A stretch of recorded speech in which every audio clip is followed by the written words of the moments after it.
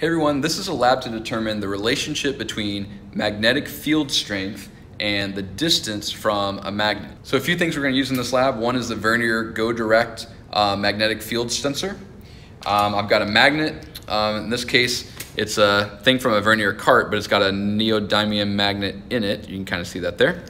And then the last thing we need is something to measure distances with. So I've got measuring tape taped to the desk here, and it's marked in millimeters, so I can measure the distance the magnet is from the sensor. I'll also need Vernier graphical analysis pulled up. So if you're using a Chromebook, make sure you got that downloaded from the Chrome App Store. All right, let's jump in and get this set up.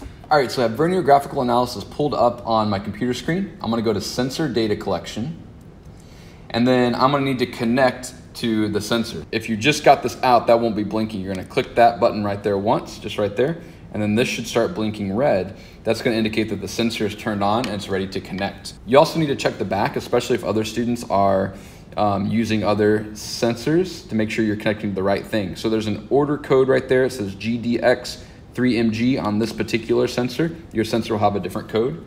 Whenever you pull this up on the computer, you wanna make sure you click the sensor that matches the code on your sensor. So I'm gonna click that to connect. After I connect, I'm gonna click on the sensor channels.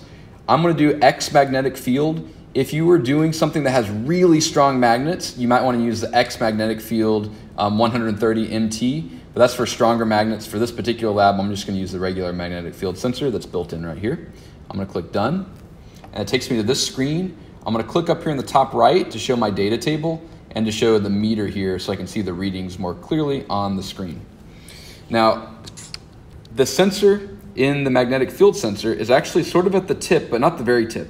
It's gonna be marked by these dots right here. So there's gonna be a dot right there by the Z for Z axis.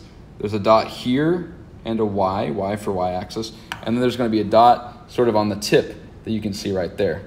Now, the X axis of this is gonna be along this way right here. So I'm gonna line this up where the dot there is at 0. I'm gonna line it up with my measuring tape. I'm gonna be really precise with where it is. I'm gonna place my magnet at different points along this to measure the distance from the magnet to the sensor right here. Before I do that though, I need to do a couple things. I'm gonna remove my magnet, and then I'm gonna zero the sensor. So I'm gonna click there and click 0, so that's recording a sensor reading of 0 right now. I'm also gonna change the mode in the bottom left corner from time-based, because I don't wanna know the magnetic field strength over time. I wanna be able to record discrete readings rather than readings over time. So I'm gonna click event-based.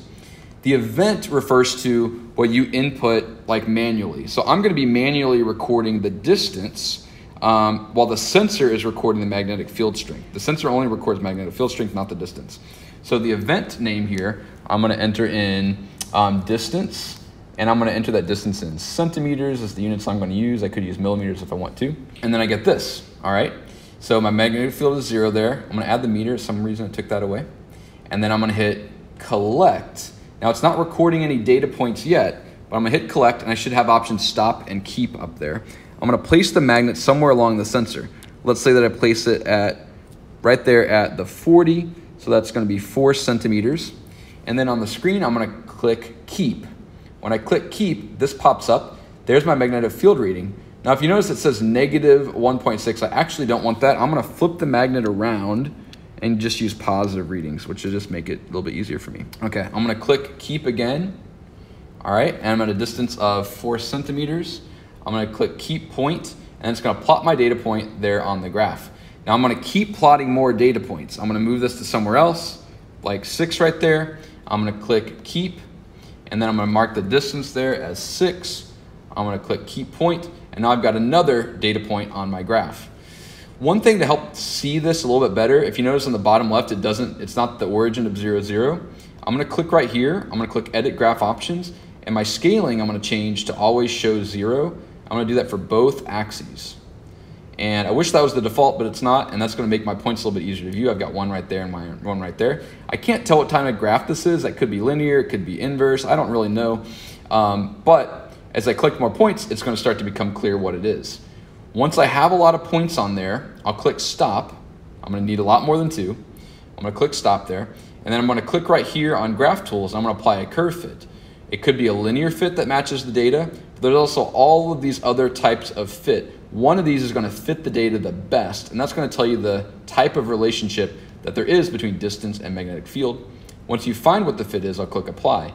It's not linear. I just didn't collect enough data points to figure out what it is, but you will when you do this lab. The other thing I want to point out is the magnetic field sensor only goes up to 5 MT. So if I move this really close, you'll notice it gets to 5, and then if I move it closer, it's still at 5. That's because the 5 on there means that it's too powerful of a magnetic field for this sensor, the way I've got it set up, to be able to read it. So if it says 5 on there, don't include that as a data point, because 5 just means it's too powerful for this sensor as I got it set up to read right now. So I wouldn't want to do anything closer than maybe something back here where it's not getting 5 anymore. Like that would work, but if I get 5 on it, I wouldn't include those data points in my graph. All right, so again, the point of this lab is to figure out what is the relationship between the magnetic field strength and the distance that the magnet is from it. And to do that, you're gonna apply a curve fit and find the curve fit that matches your data points the best. All right, good luck, and we'll see you in the lab.